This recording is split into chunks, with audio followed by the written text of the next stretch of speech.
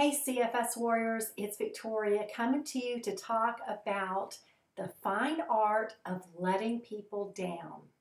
And you know, this is something that has really been a learning process in my recovery journey from chronic fatigue syndrome. And I have to admit that I am a reformed people pleaser. And prior to the illness, you know, I was a people pleaser. I love people, and it was made me really uncomfortable when people were not okay with me saying no, or if they wanted me to do something and I wasn't available. It really made me massively uncomfortable.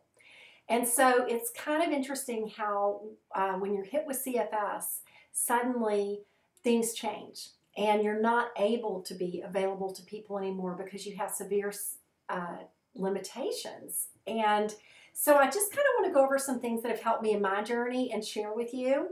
And the first thing is to honor the no. So you know when this happens because there's something in your gut or you get some kind of signal from your body when you've been asked to do something or there's an opportunity you could do and you know that it doesn't feel right for you. And so just honor that feeling because that is your emotional brain letting you know this is not the best thing for you.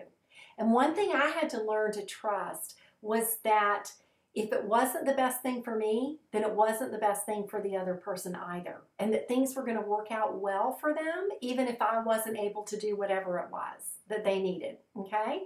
That someone else would come on their path or what they needed would come together for them. So there's a lot of trust in that, and trusting God and trusting, powers that be to create what that person needs for them. The second thing is to honor your yes. So for me, it's been a real journey in learning how to find the things that I love doing so that my energy can grow as I'm recovering and putting those things into my energy into things that will fulfill me in the recovery path. And so, for me, it's things like doing my videos. It's really, brings me a lot of joy. And another thing is writing and creating stories and traveling, as a lot of you know, and things like that. So there are things that I want to do, but even in every moment, it may not be a big decision. I have a little card on my wall that says, what is something I really want to do right now? What would be most fulfilling? Because when you're recovering from a debilitating illness like chronic fatigue, what you want to do is let that kind of energy help work for you because things are challenging enough to be done. So if you can find things that you love doing, that actually helps create energy. So that's really helped me, is to honor my yes and find those yeses. And if I didn't know what they were, create them. So the third thing that I have found that's helped me is to honor your capacity.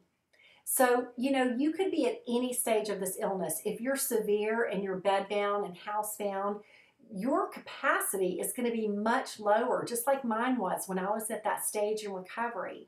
And as you begin to recover, suddenly your energy is becoming available for things, but you're still limited. You have so much of a capacity, and so you have to make really important choices about where you're going to put that energy.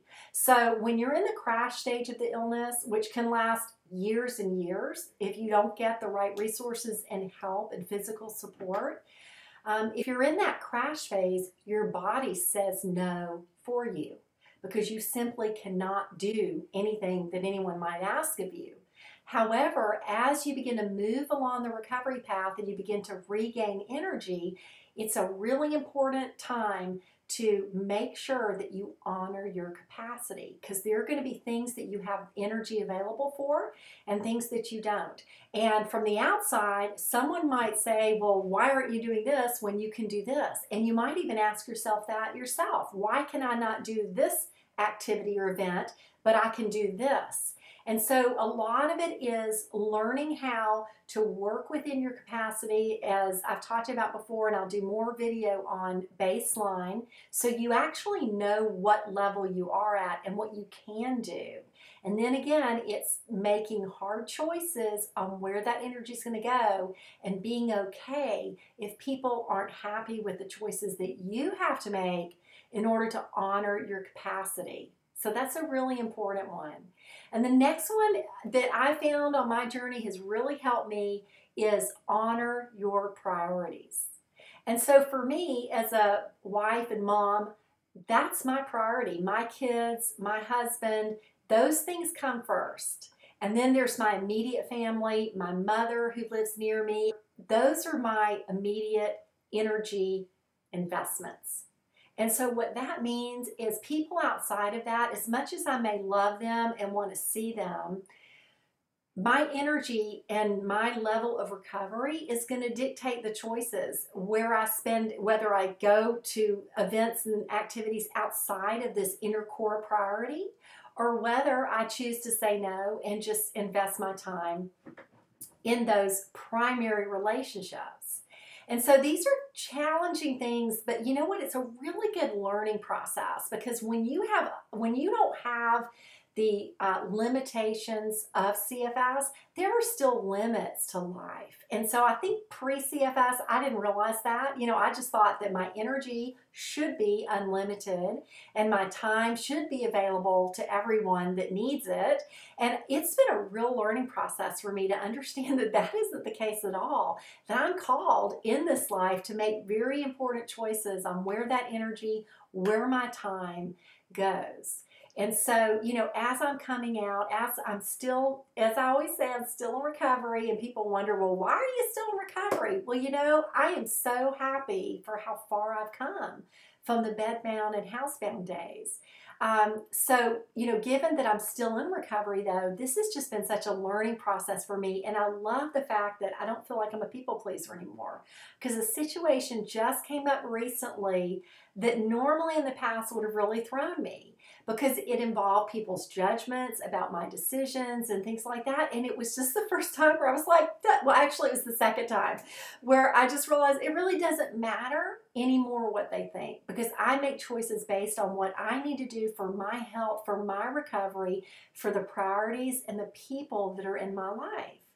And so, you know, what instigated this video, I remember a couple of months ago, I just come back from an extremely intensive travel. It was the most intensive that I've done to date. And on my return, you know, I was working to get back to my baseline, and I was wobbly, and there were things that I let slide for that reason. And I just found it very interesting when someone said something to me that was kind of insinuating their disappointment and how I had not handled something that I knew was covered by someone else. And I just, again, it was that epiphany right there. I said, I'm doing a video someday about the fine art of letting people down, because I could tell I had let that person down, but it was really okay with me. And so, you know, I'm not saying let's just, you know, let people down all the time and not be there for people. But when you're trying to get your life back and people outside do not understand the challenge you go through, the journey you're on, it doesn't matter, because it's not their journey to make sense of, it's your journey to make sense of. So I'm the one who's learning the lessons that have been brought into my path. And you know what? They're on another path, and I just need to let them learn what they need to learn on theirs. And part of that is that I'm not available for anything that they need. Not that I'm trying to just beat that bush, but it's just a real interesting and important priority, interesting thing in my recovery. And the last thing would be, as always, honor your recovery. Your recovery takes time, it takes energy, it takes thought, it takes a concerted effort to invest what you need to get your life back. So I want to encourage you to always, always honor your recovery. Now take care, warriors, and remember, life isn't over, it's starting again.